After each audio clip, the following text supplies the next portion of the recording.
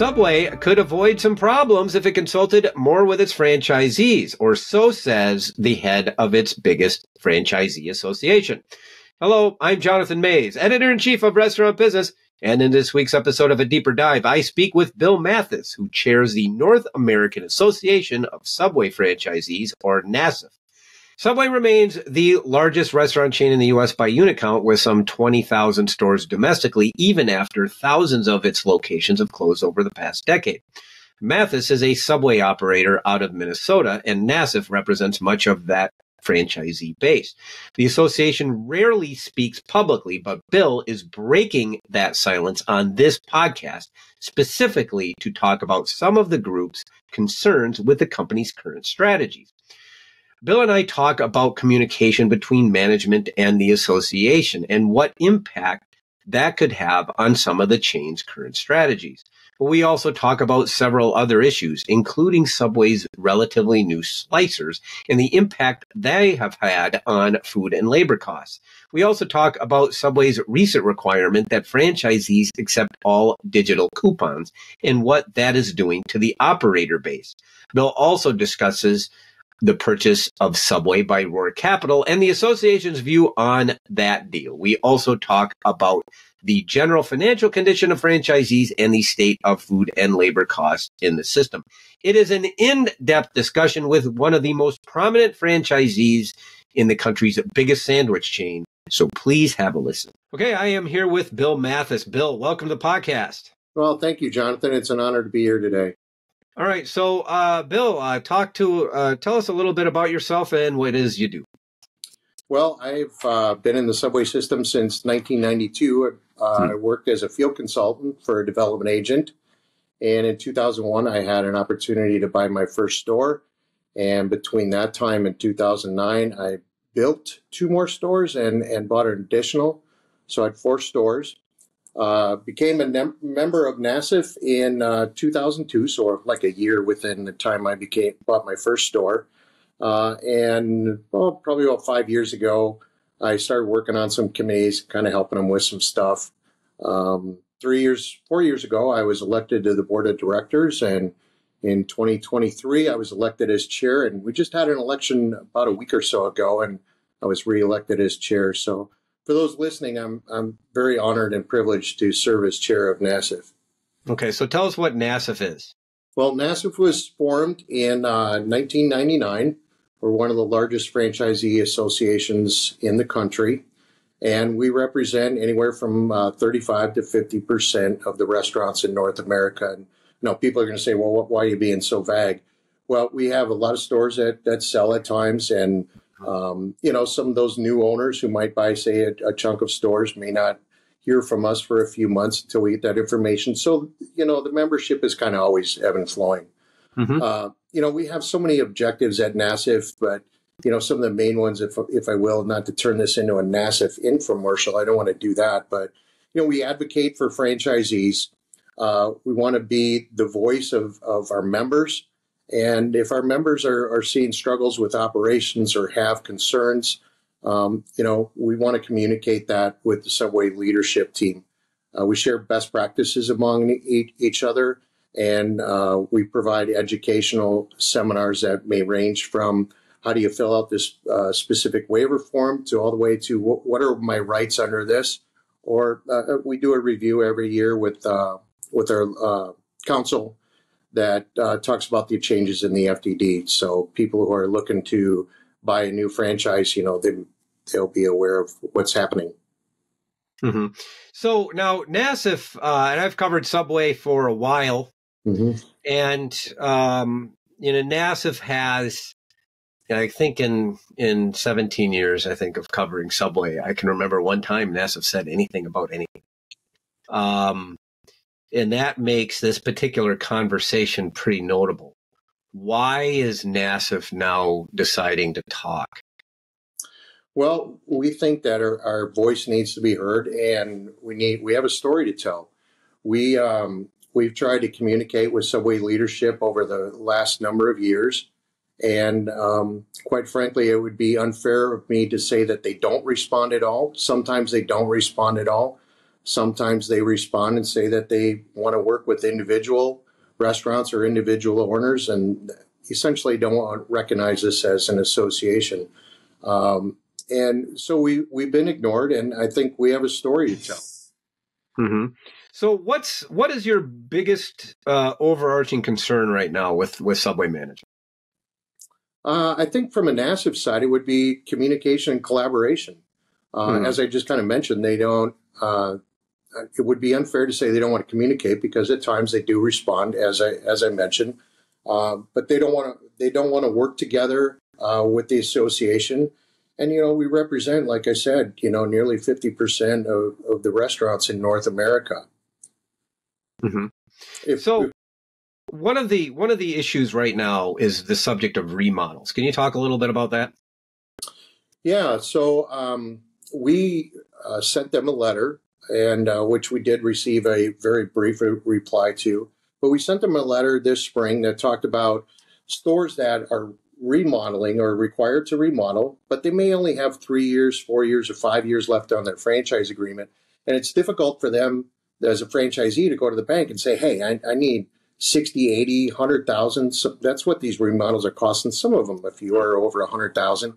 And, the bank's going to want to say, well, how do we amortize this? And how are you going to get a return on your investment when you may not have a store here in 3, 4, or 5 years? You'll be out of your franchise agreement.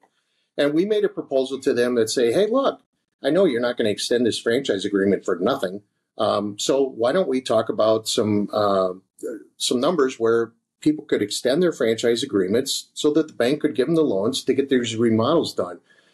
Nobody at NAASF is saying our stores don't need to be upgraded. I think the last number I heard is about 50% of it been upgraded. They look great. And you just can't, as you know, Jonathan, you just can't continue in this restaurant world and have stores that look like they're 20 years old. People will stop coming. So we advocate for the stores being remodeled, but we want to make sure our franchisees have an opportunity to get that return on investment, at least have time to pay off that loan for the remodel. Mm-hmm. So you're not arguing against remodels. What you're saying is you have a situation in which a restaurant has a limited time left in their franchise agreement, and Subway wants them to remodel their locations, but a $60,000 to $80,000 remodel cost, by the way, for a Subway franchisee is actually quite substantial, if I am not mistaken. And you just want some sort of you want to work with Subway to at least ensure that franchise agreement is going to be renewed. Well, if not renewed, at least extend it to a period of time where they can pay off the loan and hopefully get some kind of return on investment on it. Why wouldn't they extend it or renew it early? I don't know. Well, first of all, they don't have to. They may, as you may know, and I don't want to get too off topic here, what you're talking about on the remodels, but the franchise agreement changes, and it significantly changed a few years ago. So that gives the franchisor a little bit, reason to they could change the franchise agreement in that time. I don't know what their thinking is. You'd have to ask them on why they don't want to extend these franchise agreements even a few more years. Yeah, but I mean, couldn't they just like hold off on the remodel until the franchise agreement comes up? Well, they could, but then you might be sitting on a remodel or a store that's not remodeled for 3, 4, 5 years, whatever that might be. Yeah. I guess another question is the thing of slicers. One of the big moves that Subway has made, the very big move that Subway made, was the addition of all of these slicers to the restaurants. How's that going? Well, there's mixed thoughts on this. The first thing I can say, if we're just going to talk about data, we haven't seen any data that says these slicers have driven sales, driven customer counts, or profitability. All I can speak to is what our members have discussed, and it ranges. It has a wide range of opinion on this. But I think the bottom line here is that nobody is saying this is the greatest thing, if I may say, since sliced bread or since sliced meats. People are struggling with it. but not everybody. People have had to spend more labor hours into it. Yeah. It takes a little bit more time to slice it than it does how we did it before. You've got to clean the slicer, and we want these slicers to be clean. There's nobody saying, hey, you just go ahead and skip that, save on the labor. My gosh, no. So it takes time to do that.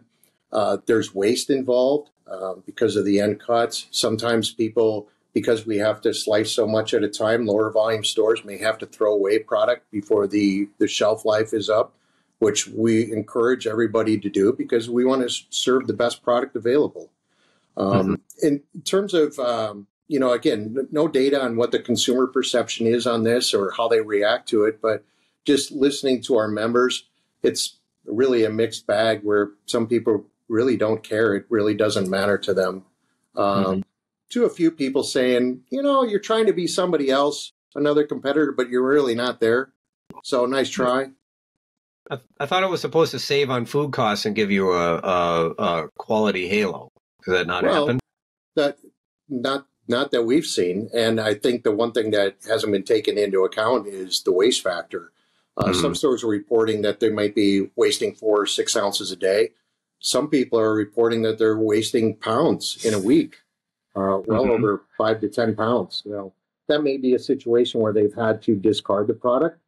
But back, let's just say a year, 2 years ago, I mean, we were taking it out of packages that would come to us, and the labor involved there is really nothing, and the waste is little to nothing, literally. And like, how many, typical Subway, how many on a typical shift, how many people do you usually have on staff at any time? Well, I would say that for the average store, you usually have one person to open the store, and then you'll have 3 over lunch. You'll have anywhere from 1 to 2 in the middle of the afternoon, 2 to 3 over dinner. And then depending upon the restaurant location, after dinner is where some stores see a real increased labor because a lot of our closers, as we title them, the people who close up the store don't want to work by themselves in different areas. No. In my area, it's not a problem up in north central Minnesota, but in other areas it is. And so those people don't want to close by themselves. So now we've got 2 people on. So it's going to range after 7:30. It's going to range from anywhere from 1 to 2 people. So, I mean, how much say do franchisees get into this? Because there's another issue involving some equipment and things like that, where it seems like franchisees didn't get that a lot of these things are being implemented without that much say from the franchisee base. Maybe you're referencing something that I don't remember. It happened last spring, I believe.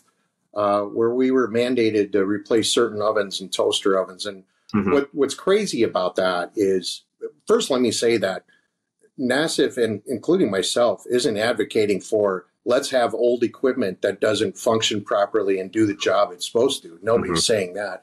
But what's ironic is shortly before this mandate and this requirement of replacing certain ovens and toaster ovens, they had an independent company come out and look at all of our toaster ovens. And people who passed their inspection shortly after learned that they had to replace them even after getting a passing grade. So I think that was a real frustration for a lot of people because some people put a lot of money into their equipment to maintain it, make sure it's functioning still as if it was new, where the temperatures are the same as it was when it came in.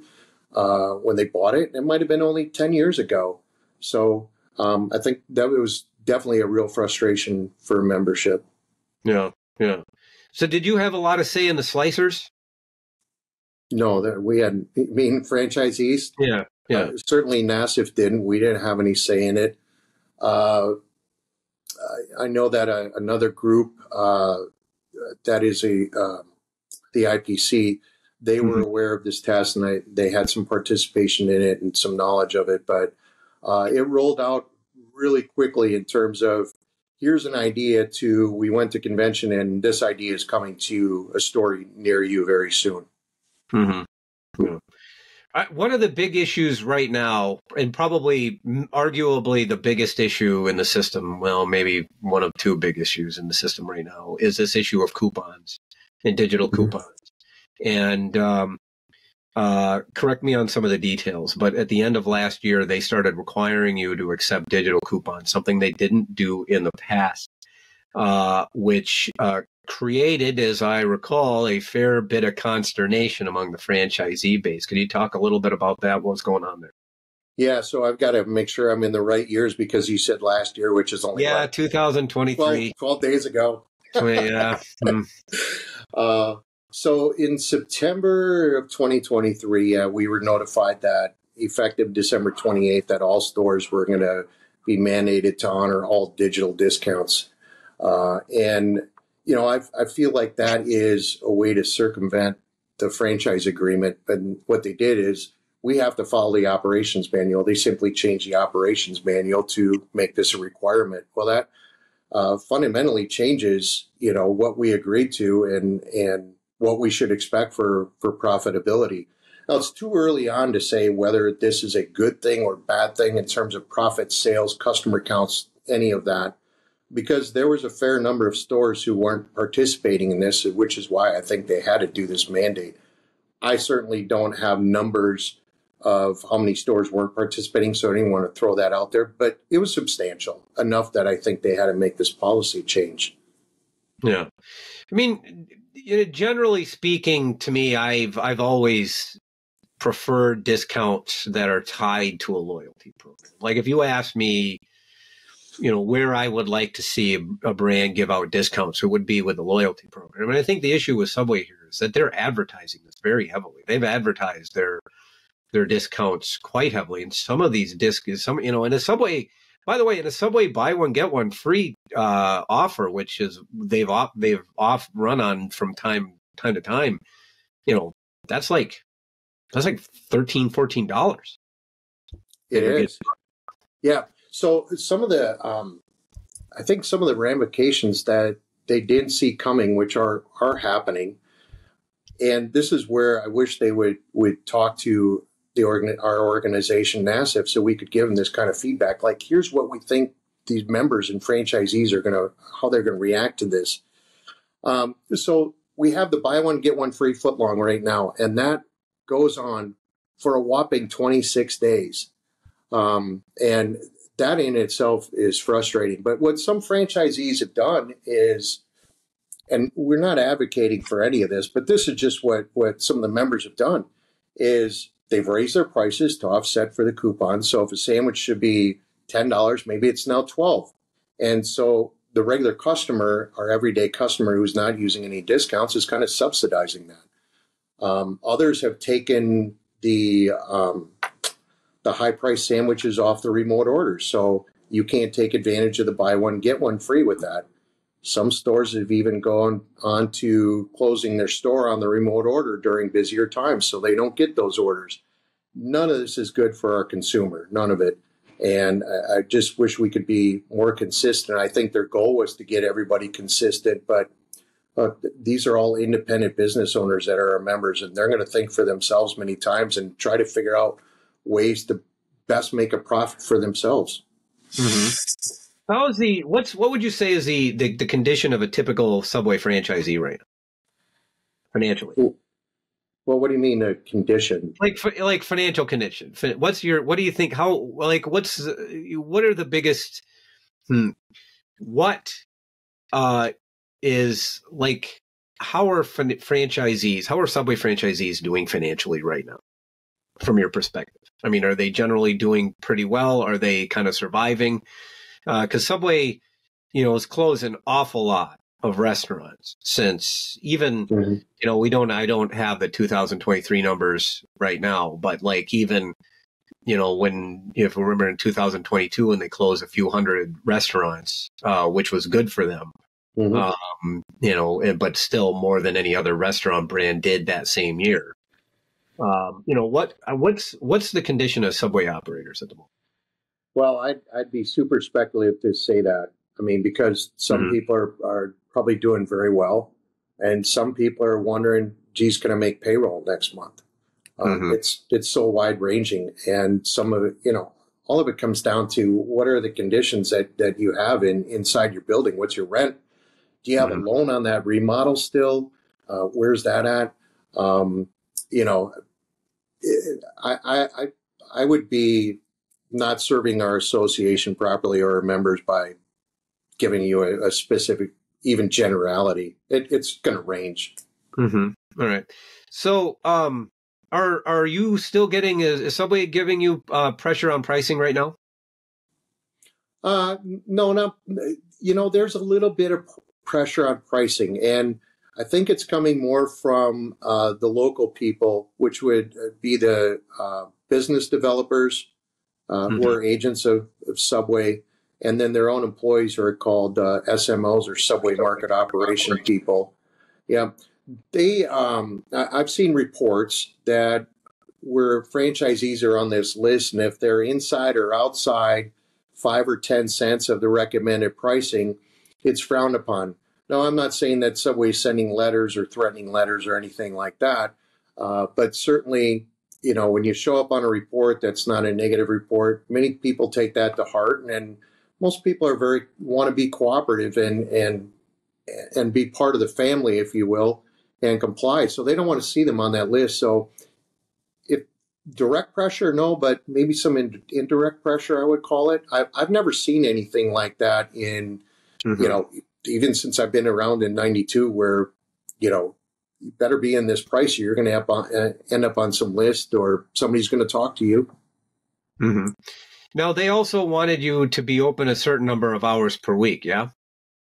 Yeah, 91. well, that's always been a requirement, and we certainly think that stores should be open as often as they can to serve the customer, but also at the same time make a profit. So the hours right now that are required are 91 hours, and I believe in most cases that, I shouldn't say in many cases, stores are open when they don't need to be open, when they're not making any money. And one of the ways to get around that is to apply for a waiver, and that goes through either the BD or the SMO. But I've been told that process is going to get much more stringent, and they're going to be much tougher on people to get waivers. So our thing is, I think their mindset is, we want to be open and available most often for the customer, so they see we as a place, Subway, that we can go and be relied upon. And as I said, we want to make some money. But if we're open and we do $15 in that hour, well, we lose money, because that barely just covers our labor, if anything. But what's interesting is, if we did $15 in that 1 hour and every store did that in an extra hour that was open, I can't blame Subway for wanting to be open longer, because they're going to take in over $8 million in royalties over the stores on 362 days. So I kind of get it from their end, but from our end as franchisees, we need to make money when we're open. Right. What's your well, let me ask this. So now, has Subway traditionally been really cooperative and with you guys? I mean, have your traditional relationship going back however long been generally pretty good? Well, I can't speak before I was on the board. I can only speak to the point where year was that I came on the board was 2020. And shortly before that, Mr. Chinsey took over the leadership role at Subway. And since then, we've had very little communication and no collaboration in terms of working together. So I guess, what's the incentive for Subway to work with you? Why should they work more closely with the association? Oh, that's a great question. Because we represent so many of the stores in North America, and I believe people are more free to speak to us than they are to go to a leadership person. But we can gather all this input together as an association and work with them to come up with the best ideas possible. I mentioned before about this BOGO discount and the mandating discounts. If they were to sit down with us and talk about this. They could show us, hey, why this is a good idea. We could even possibly, I'm not saying we would, but get behind something that where they show us the data. It says, we look at it and go, this is great. And then we can talk to them about what the downsides are of mandating this discount. And the biggest thing is, on this end of things, is frustrating the consumer. We certainly don't want to see consumers frustrated from seeing stores doing all these kinds of different things to try to find a workaround on it. It would just be beneficial if they would talk to us. We work together. Look, we all love this brand.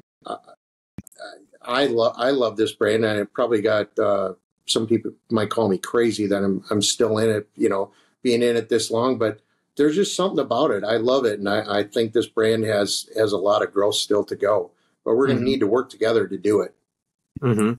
So right now, Subway is sort of in a limbo mode with its sale to Roark Capital, which is apparently being eyed by federal regulators. What is the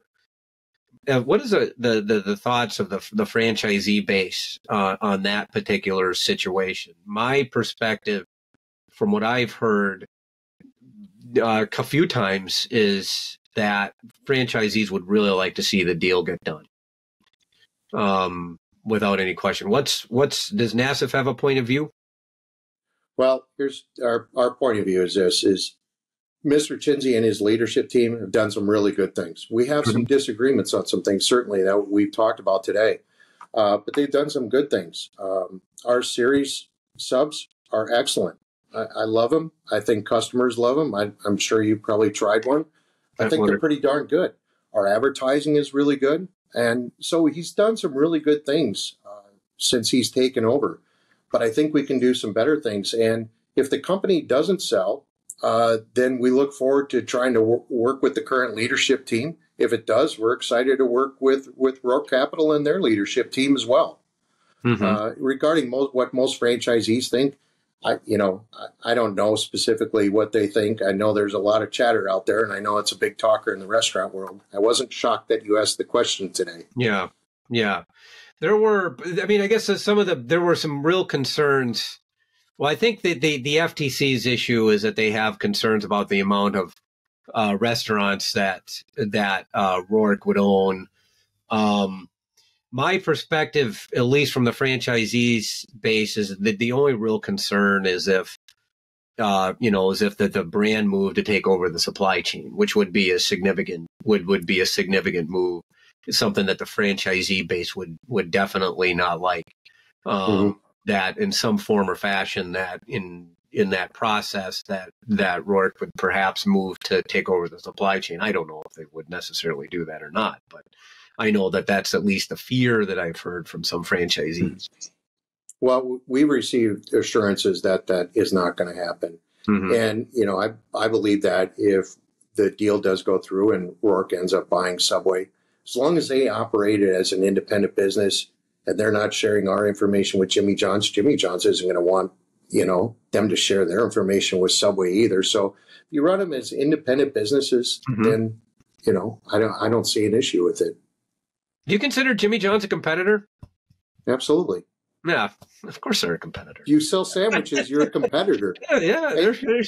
I think that I saw some argument, and I'm sorry, but it didn't work, is that, I think Roark was making the argument that Jimmy John's and Subway aren't really good. Yeah, they are. Yeah, yes, they're complete competitors. I eat a lot of sandwiches. I eat probably more sandwiches than I frankly should. And, yeah. The choice is frequently between, Jimmy John's, Subway, and Jersey Mike's on a pretty regular basis. Those are the three closest to my house. And, and I know a lot of other people are the same way. They're roughly similar. They have their strengths, they have their weaknesses like everything else. And I like all three chains. So they're competitors. One last, I guess, question is just generally speaking, is from the franchisee standpoint, how there were really the past couple of years for a lot of franchisees, not just in the Subway sector, not in just in Subway, but in any fast food business or food business period, is that you had a real, rising labor costs, rising food costs, and a difficult time matching, offsetting that with prices. Is that still a concern in the Subway system, or you see things getting better from your standpoint? Well, in the labor market, I think, I always, when people ask me, how's your staffing going, I always got to knock on wood, because at any moment you could all of a sudden be like, oh, my goodness, now we've got people into overtime and such. I think the labor market's gotten a little bit better. Our food costs have steadied. Now, when we get into these mandated discounts as we continue through this, as long as it's mandated, we may see that change. But I think the food costs and labor costs have kind of leveled out a little bit. I know, as you know, from Minnesota, that and other states, they've changed the laws on what they call PTO time in Minnesota. It's ESST, I think. And so those are driving some of the labor costs as well. But I think they've flattened out. So I think that's been a good thing. I mean, people have been able to kind of say, okay, I'm kind of above water here in most cases, and I can see land. Where they go from there and how they get to land is the next step. So maybe that's a terrible example. Oh, that's fantastic. What's your favorite sub? My favorite sub is the Philly cheesesteak. In terms of like the series subs, but if I had, truth be told, I'm going to get a tuna sub with Baja Chipotle sauce on it, jalapenos, and pickles. And I'm going to get that on white bread. Very nice. All right, Pepper Bill. jack cheese. Oh, well, don't forget the cheese. Bill, This was fantastic. Really appreciate you joining me this week on the podcast. All right. Thanks, Jonathan. And that should do it for this week's episode of A Deeper Dive, which was edited, as always, by Spoons. Artwork by Nico Hines. You may find this and other episodes of the podcast on our website at www.restaurantbusinessonline.com/article/deeper-dive. And you may subscribe on Apple Podcasts or Spotify. I am Jonathan Mays, your host, podcast producer, and the editor-in-chief of Restaurant Business. Thank you for listening.